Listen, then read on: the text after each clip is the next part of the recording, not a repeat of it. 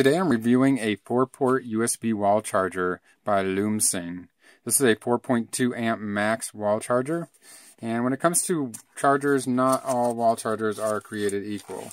You want to make sure you either go with a trusted brand, go with one that has good reviews that people have tested, or go out and buy some testers yourself. I have put this one to the test with multiple testers and constant current load centers, and it does pass the test. So if you want to buy that, check the link in the video description below.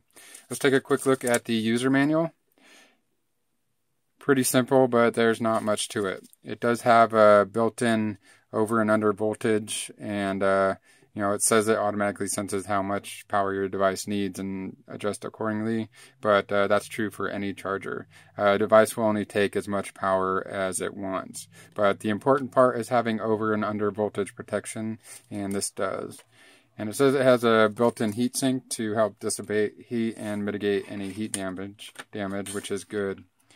Looking at the charger itself, it's had a nice texture to it. Those little black dots are actually like a texture on the surface, and I like the way it feels. It feels good. Most things just have like a shiny plastic texture to it. That's actually a nice texture. I like the way it feels. So let's go ahead and plug it in and put it to the test here. What I've got here is a USB power monitor with a constant current load resistor.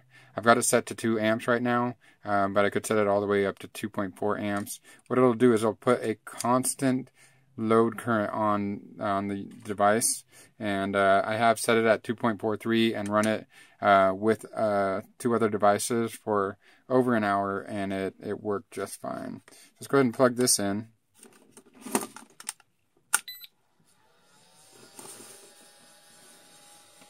And we'll change our camera settings here.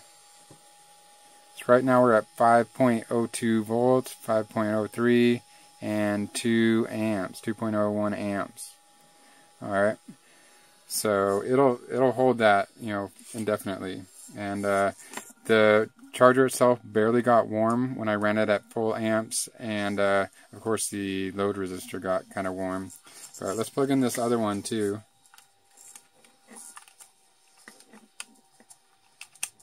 See if we can watch them both at the same time here.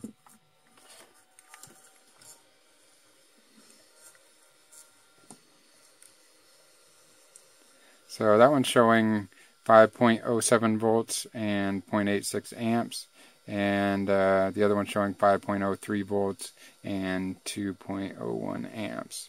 So this is actually charging a battery bank. I'm actually reviewing that battery bank here in the next video.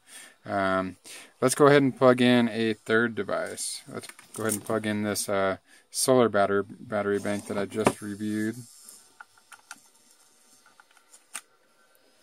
So last time I checked this, I think it was pulling over an amp easy on that charging side.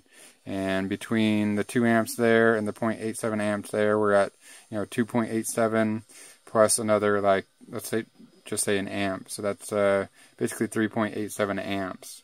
If I had a 4th device on my desk to plug in, I would go ahead and plug that in. But I have done this test before, so I'm perfectly confident in it. I just wanted to kind of show you some of the testing process that I go through here. So it works pretty well in every way that I have tested it. I would go ahead and recommend it. I'm going to give it a 5 out of 5 because I could not find anything wrong with it. It's a perfectly adequate device, and I think it'll do the job just fine. So make sure you use the link down in the video description. If you're watching on Amazon, hit the yes for found this review helpful. Otherwise, hit the thumbs up button and subscribe to the channel.